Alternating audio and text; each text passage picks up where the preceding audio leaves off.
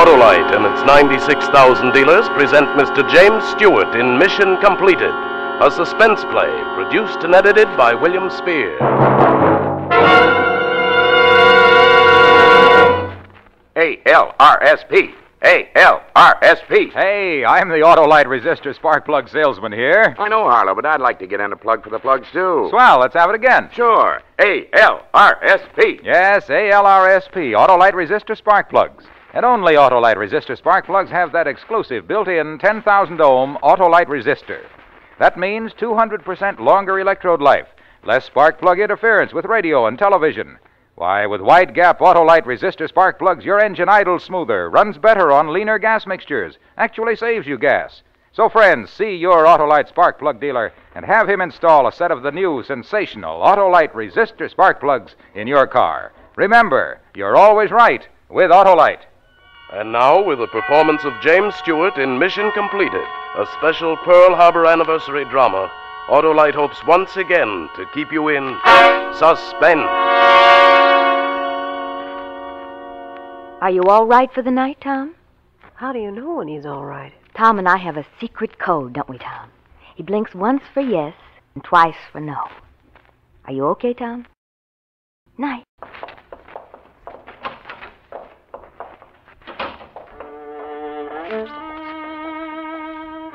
Okay. Sure, I'm okay. I've been okay ever since I got liberated from Sagamo Prison in Tokyo in 1945. Yeah, ever since I woke up in this veterans hospital 4 years ago, I've been okay. I got nothing to do but lie flat on my back and let my eyes wander over the ceiling and look at Suki smiling down at me.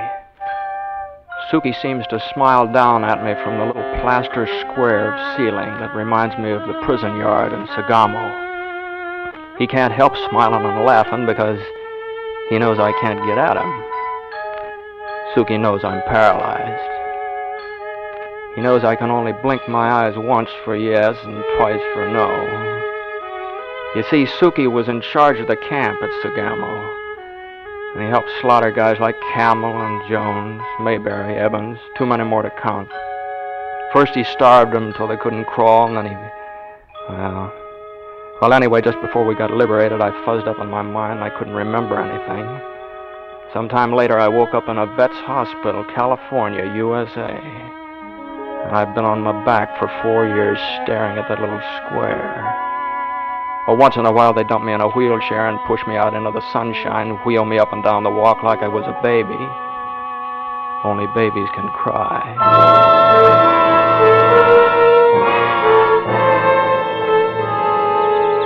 Which road today, Tom?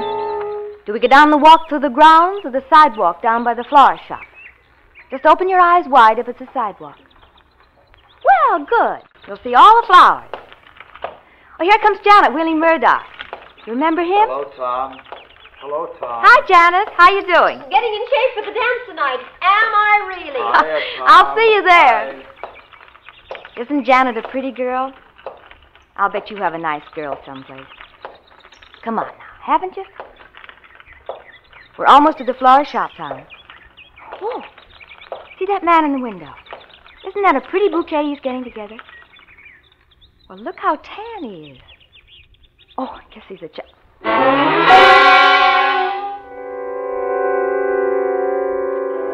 I'm sitting in a wheelchair, paralyzed, looking at a man on a flower shop window, and the man I'm looking at is Suki. And while I'm looking at him, something's happening to me. My fingers that I haven't worked for 4 years are grabbing the arms of the wheelchair, and my legs are straining and pushing against the floor. The same legs I haven't used for 48 months. And I want to cry out, and I feel my tongue getting ready to... Tom! Tom, what's the matter with you? Come on, Tom, now, relax. Maybe you don't like flowers. Ha ha, that's just like a man. Doesn't like flowers. Do you want to go home now, Tom? It's Suki. A man on the flower shop window, and it's Suki. I know it is. If we can get closer, all I have to do is look at that scar down the side of his face. I gave him that scar in Sagamo. Do you want to go home, Tom? Now, don't frown like that. Tom, what's the matter? Do you want to go closer? Okay, if you want to go closer to the flower shop.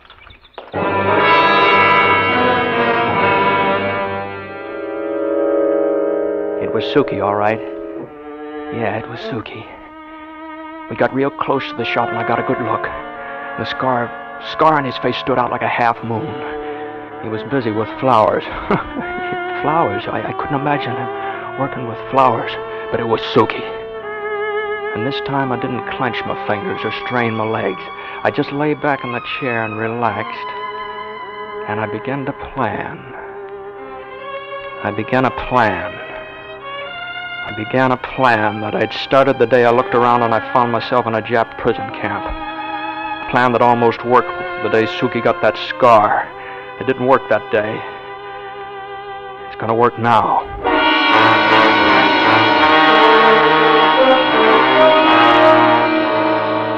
I'll leave you here by the door a minute, Tom.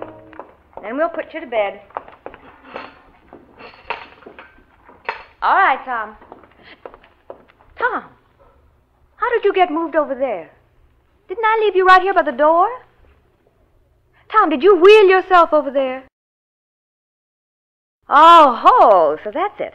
Somebody came in here and gave you a push. Oh, one day you'll be pushing that chair around like mad, Tom. Just you wait. Just you wait. All right, now, we'll get ready for bed. You ready for me? Just about. Would you bring Dr. Benson here? Okay. Can't imagine who just walked in here and gave you a shove. Wouldn't it be funny if you did it yourself? Didn't know it. You sent for me, Miss Rhodes. He must have used his hands. He wheeled himself across the room. Mm-hmm. How are you tonight, Tom? And I think that sunshine is doing you some good. Tom, did you move yourself across the room? And if you did, blink your eyes once. And if you didn't, blink them twice. No, you didn't do it, huh? That's all. Thank you, Tom. I got myself in a jam already.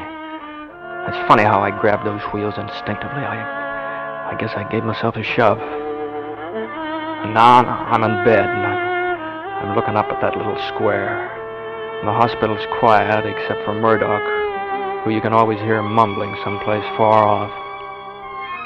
So then I'm turning over on my face in bed, moving muscles I haven't moved for 4 long years.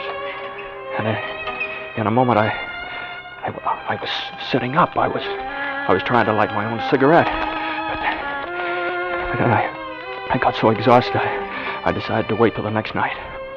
And it was the same thing over again. Night after night I practiced at being alive. 10 days later I got out of bed and I stood up. And 2 weeks later I was so strong that I walked around the room 10 times. I never felt better in my life. Now, that night I nearly got caught. I was sitting in my chair smoking a cigarette. I scrambled into bed.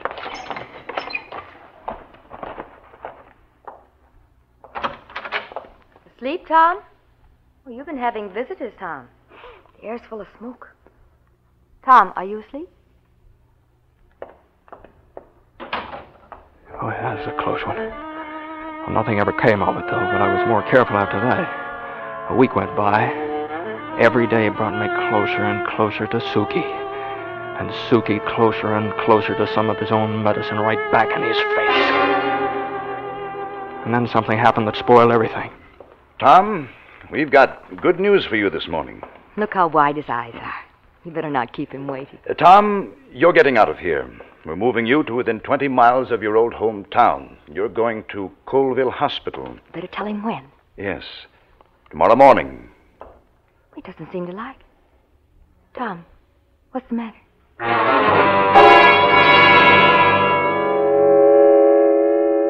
Suki was laughing now. He stood in that little square in the ceiling. He laughed down at me because he knew I was going away and I'd never get him. So they were shipping me out on Sunday. Yeah, tomorrow was Sunday.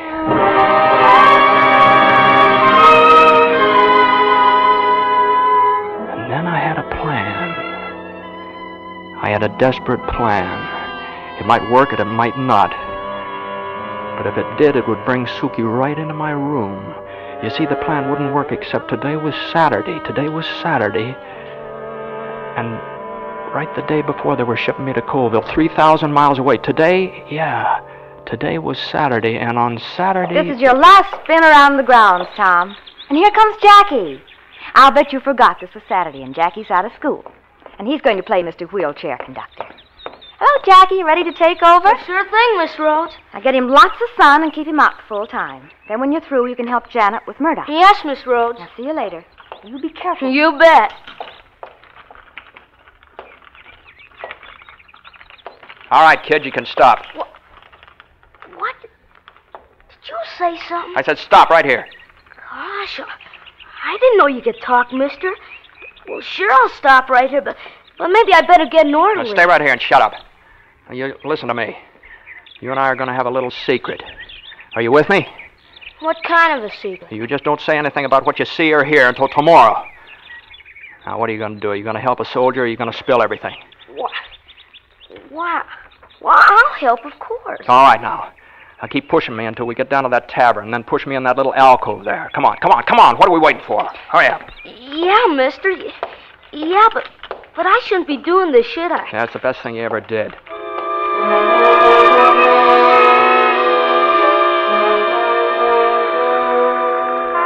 Now go into that tavern and get me $3 worth of quarters. Here's $3. I'm going to use this phone. And don't get any funny ideas about calling the hospital. You're working with me, aren't you, kid? Well, I guess so.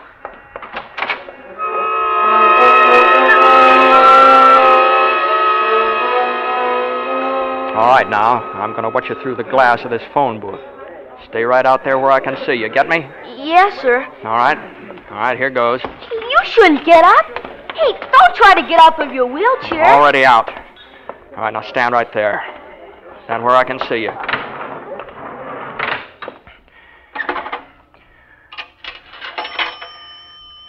Get along this. That's one.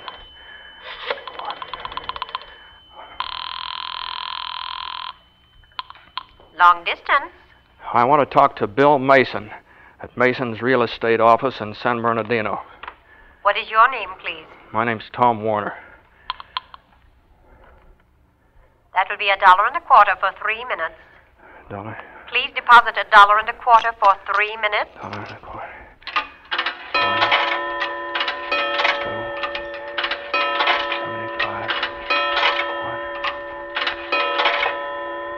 Here is your party.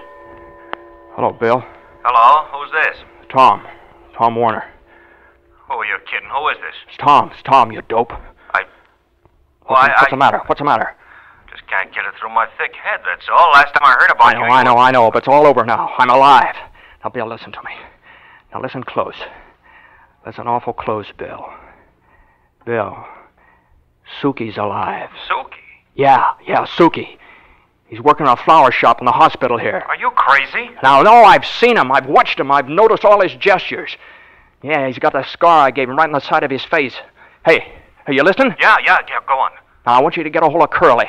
And tonight the three of us will blast him right out of the face of the earth. Tom, are you okay? What's the matter with you? I found Suki. He's here right in the United States where we can get at him. Well, if you're sure it's Suki, why don't you call the cops or the FBI? Because I know what'll happen to him then. He'll end up in an American jail, and he'll have a nice soft bed to sleep in. He'll get 3 good hot meals a day, and he'll get all the comforts of home. Look what he gave to us. Not in your life, Bill. Now, look, if you start driving right now, you can be here by 9 o'clock. Tom, the war's over. I forgot all that stuff a long time ago. I want you to forget it, too.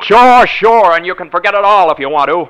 I know why you're forgetting it. It's because you're chicken, that's why. You haven't got the guts to face him, and your lousy yellow and your backbone has turned to a sponge. I only wish Mayberry and Evans were all here to listen to the lousy rot that was dripping out of you.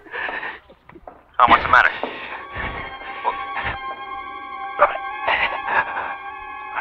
I'm blacking out. Oh, hang on, Tom, hang on.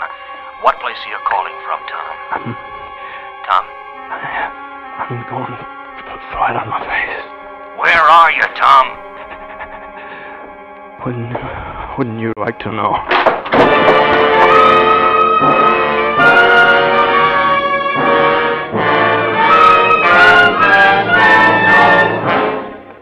Autolite is bringing you Mr. James Stewart in Mission Completed, tonight's production in radio's outstanding theater of thrills, Suspense.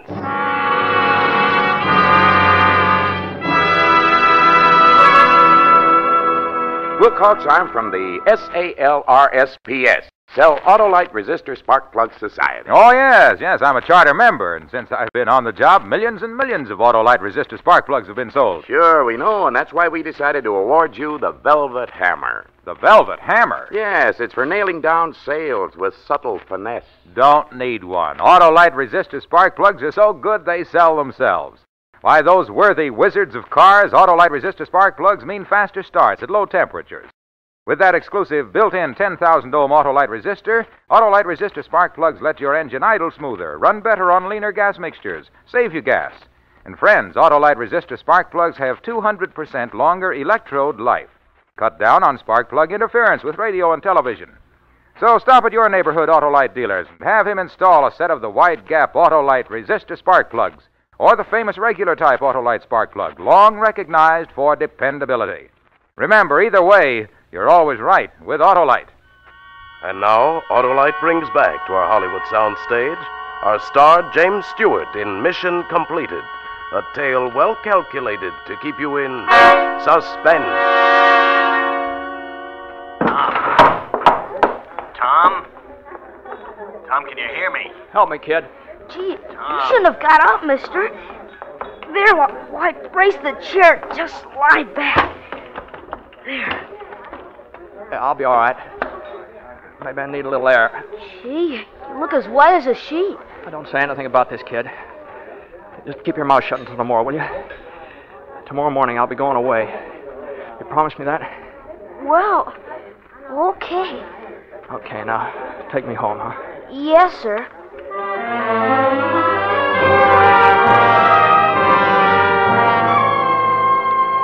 I was back in my room, flattened out like a pancake.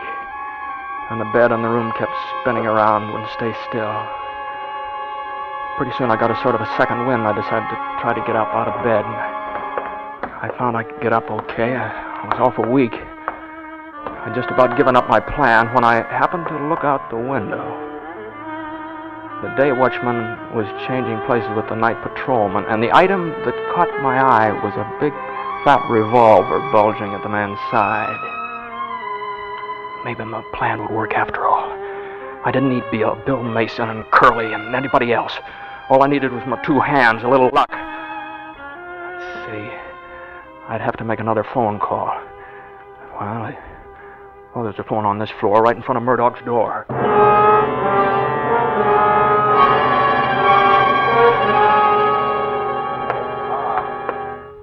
Hiya, Tom. Let's see, what's that number now? What's 186. Hospital Flower Shop. Hello, this is Dr. Benson. Oh, yes, doctor.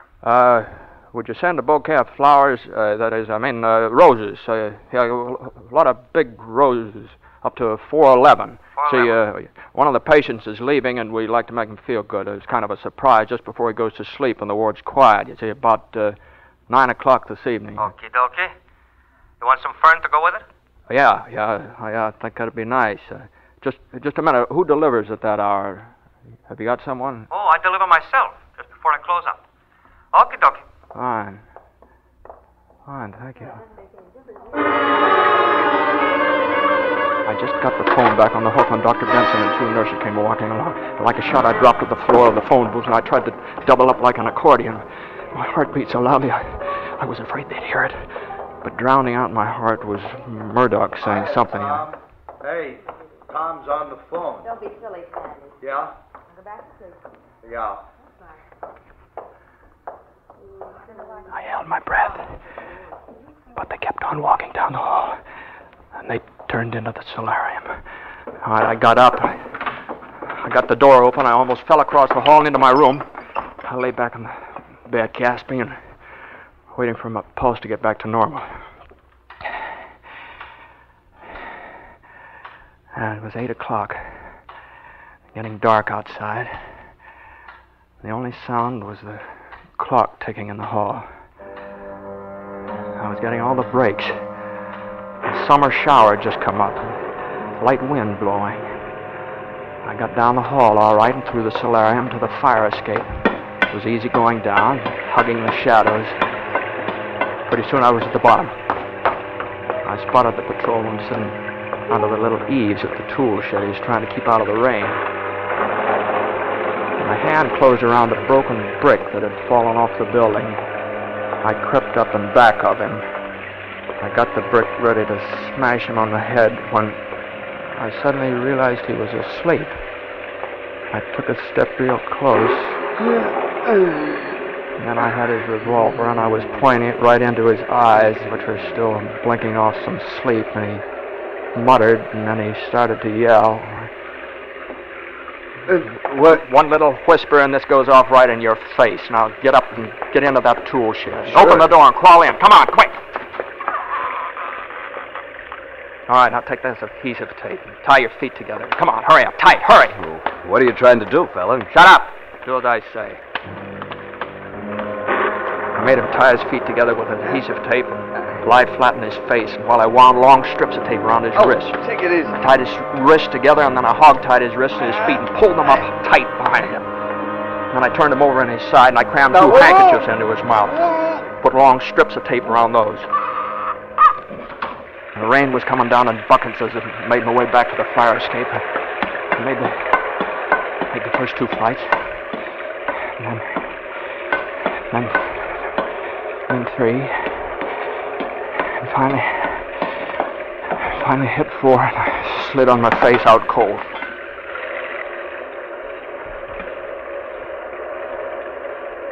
I don't know how long I lay there on those iron bars of the fire escape. It was too long for my plans. Well, there was nobody in the hall, so I ran for it. Still nobody in the hall. Still nobody. Nobody in my room. I slid open the door and I started for bed. The bed met me halfway, and I lay there soaking wet with a gun sticking out of my pocket. I spun the cylinder. I saw 6.45 caliber bullets. 15 minutes went by. And then it was 9 o'clock. The ward was very quiet. You could have heard a pin drop. Nothing sounded until I heard the sound of the elevator. And it's stopping on 4. Someone had got out of the elevator and was padding down the hall. And it was the same little shuffle I'd heard every day for 3 years in a bug-infested hellhole called a prison camp. Yeah, the same footsteps, the footsteps I used to turn my brain to water and send my heart right down to my shoes. The footsteps that meant someone was going to get it. And I wanted to yell and scream, "Come on, Suki, it's different now. Come on, Suki. I'm waiting for you." But I couldn't breathe very good. Every breath I took drowned out Suki's feet. So I just took little short breaths, and I waited. And I had to grab the revolver with both hands to keep it steady. And Suki was getting closer.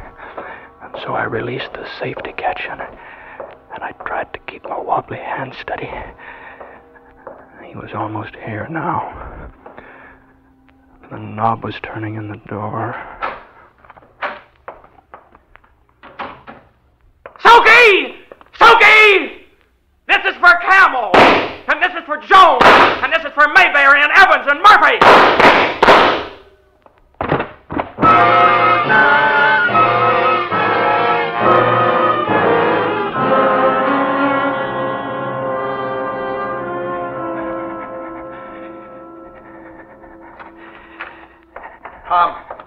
Tom? I killed Suki. Yes, you killed Suki, Tom. He's dead, and he'll never bother you again. You killed him. Yes, I did. I killed Suki. Now, give me the gun, Tom. Yeah, that's it. Yes, you killed Suki in your mind. He's dead in your mind. You can forget him now, Tom. Yeah, I think I'd better sit down. Miss Rhodes, shove that wheelchair out of the room. You can sit in a chair, Tom, but not in a wheelchair. You're through with that for good. What? Now, Jimmy. What's that? Are you all right? Yes, Doctor. No powder burns? No, I'm fine, Doctor. Good. Now, Tom. Tom, I want you to meet Jimmy Cato, who works in our flower shop here, and who was Lieutenant Cato of the Armed Forces in Italy not so long ago. Yeah, I killed Suki. I killed Yes, Suki. Yes, in your mind you killed Suki, Tom, and you're okay now. The man you thought was Suki was Jimmy Cato. He was born and raised here in this community, and he has almost as many medals as you have. Now, I want you to shake hands with him. I'm paralyzed. All I can do is blink my eyes. No, you are not Tom. You are going to shake hands with Jimmy and thank him. Hello, Cato. I'm sorry. Oh, nothing to be sorry about. When Dr. Benson told me about your reaction the day you saw me, I was glad to help out. You see, Tom, we're pretty thorough here. When you thought you saw Suki, Miss Rhodes made a notation that you flexed muscles you hadn't commanded for nearly 4 years. And so we went from there. Well, you must have thick skin, Cato. I'm a pretty good shot. No. The patrolmen on the grounds here, Tom, always carry blanks, no bullets. You're going home tomorrow, Tom. Well on the way to complete recovery. And in your mind, there's a big X mark, canceling out a nightmare of 4 years' duration. And written in huge letters is a beautiful sign, Tom. And it says to you, once and for all, mission completed.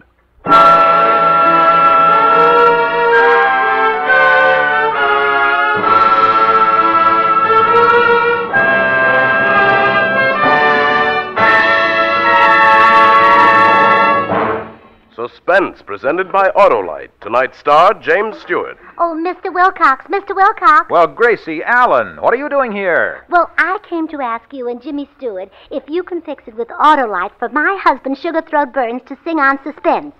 Our sponsor will hear it and realize how great George is, and then he'll let him sing on our show Wednesday night. Well, look, Gracie, Suspense is all booked up for next week. Mickey Rooney will be on. Well, how about the week after that, Mr. Stewart? No, they're booked up for that week, too. Lana Turner will be here that week. As a matter of fact, they're booked up for the next 4,000 weeks. Oh, 4,000 weeks would be about, That's 80 years. Oh, how about the week after that? Well, I've got to leave, Gracie. Tell George that he has all my condolences. Oh, really? I'm surprised they fit him. You know, you're so tall.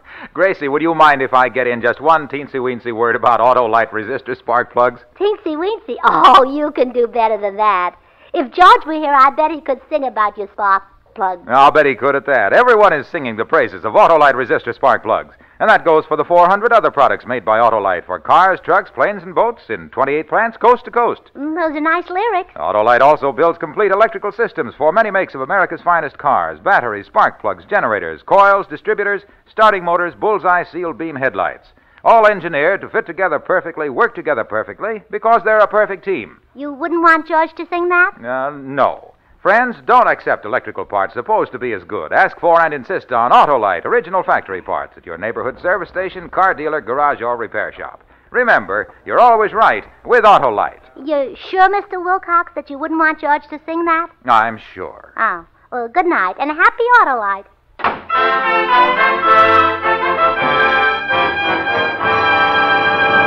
Next Thursday for Suspense, Mickey Rooney will be our star. The play is called For Love or Murder, and it is, as we say, a tale well calculated to keep you in suspense. Tonight's Suspense play was produced and edited by William Spear and directed by Norman MacDonald. Music for Suspense is composed by Lucien Morawek and conducted by Lud Gluskin. Mission Completed is an original radio play by John R. Forrest. James Stewart can currently be seen starred in the title role of the MGM picture The Stratton Story. You can buy Autolite resistor or regular spark plugs, Autolite stay-full batteries, Autolite electrical parts at your neighborhood Autolite dealers. Switch to Autolite. Good night. This is CBS, the Columbia Broadcasting System.